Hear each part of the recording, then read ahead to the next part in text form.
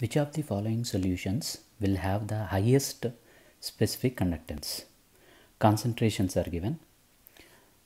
Based on the formula, molar conductance lambda m is equal to K by C.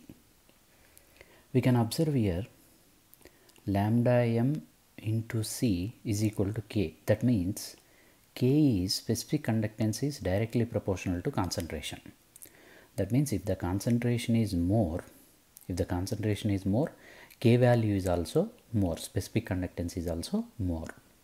So here in the given 4 concentrations, which is having the higher concentration, that is one normal solution is having the higher concentration. So if the concentration is more, specific conductance is also more. So the solution which will have highest specific conductance is one normal solution.